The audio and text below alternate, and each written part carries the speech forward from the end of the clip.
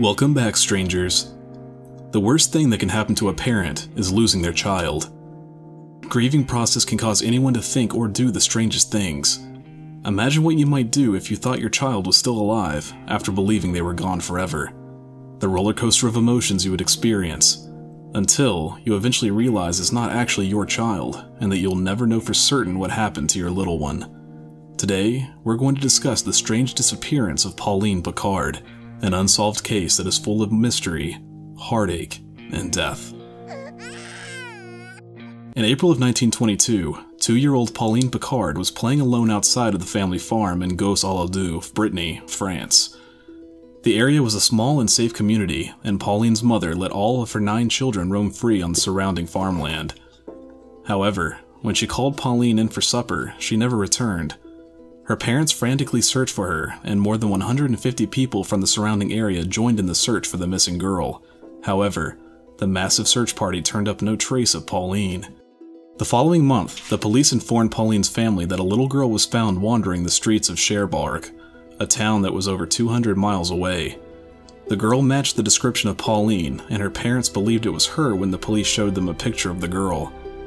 Pauline's parents traveled by train to get to their missing daughter, but upon meeting her, they were uncertain if it was truly her. The girl appeared to not recognize her parents and did not speak or react to their native Breton language. The family decided to bring the girl home with them, believing that Pauline was simply malnourished and traumatized by whatever caused her to end up in the strange town far from home. Everyone in the area was happy to have little Pauline back home. Her brothers, sisters, and everyone in the community that saw the girl believed that she was Pauline. However, she didn't appear to recognize anyone, except she did seem frightened of the area of the farm where she was abducted from.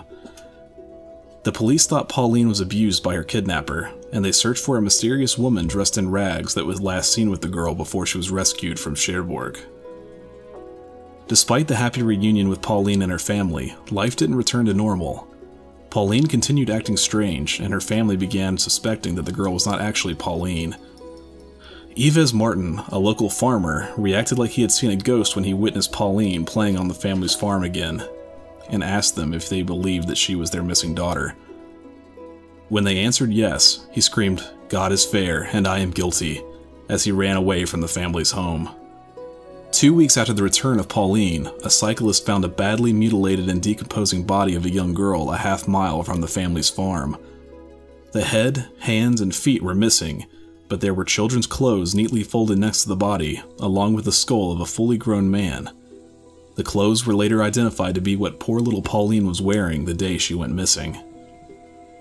Pauline's parents were stricken with confusion and grief, not knowing whether the body was Pauline's or if it and the adult skull belonged to 2 other people. The area the body and skull were found had been searched multiple times by the huge search party when Pauline first disappeared. However, no one reported seeing them. The police believed that the body, clothes, and skull were later moved there by the killer who wanted them to be discovered. These unusual events led to many different suspects and theories on what was going on in this small village in France. The prime suspect was the farmer who cried out, "God is fair, and I am guilty." Some believe that his reaction was the result of the brain injury he suffered, with which eventually led him to be committed to an asylum. Others think that if the guilt-ridden farmer didn't kill the girl, he knew who did. A neighboring recluse told a French newspaper that Pauline had been abused by a family member and implied that her father was known to have frequent violent outbursts. Another theory is that during one of these outbursts, he went too far and killed his young girl. The family covered up the crime by saying the girl went missing and continued the charade by welcoming the strange girl from Cherbourg into their home. Those who believe this theory think the brain-damaged farmer may have witnessed Pauline's death at the hands of her father, and was spooked when he thought he saw the ghost of Pauline back on the farm weeks later. The townspeople in the surrounding area believed that Pauline was kidnapped by an upper-class family to fill the void of a lost child. The body that was found was the rich family's daughter, who passed away and was around the same age as Pauline.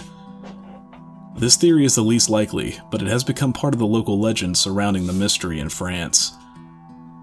Finally, there was the mystery of a traveling umbrella salesman that had been in the area when Pauline went missing, who had been sentenced to 5 years in jail for a rape. However, no one knew if he had been involved in any of the crimes or Pauline's disappearance. One source said he was close to Pauline's family and even ate breakfast at their home the morning she disappeared. He was reportedly close to Pauline and would often tell her that one day he'd find her a good home in another town. He was arrested, but was released after police checked his alibi. Without any new leads or hard evidence of foul play, the police officially concluded that Pauline had wandered away and couldn't make it back home before she froze to death. Many disagree and believe that it was in fact a cold-blooded murder. Whoever the killer was, they got away with killing an innocent 2-year-old girl and probably the murder of the man the skull belonged to. Yet, the tragedy doesn't end there.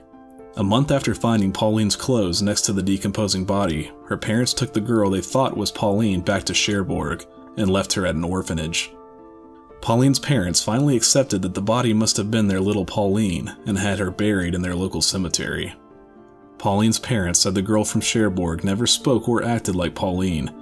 However, after a month at the orphanage, the girl began speaking the same Breton language as Pauline. She was also able to list off the names of Pauline's siblings and tell about the family's home and farm, leaving the question if she was truly Pauline or not.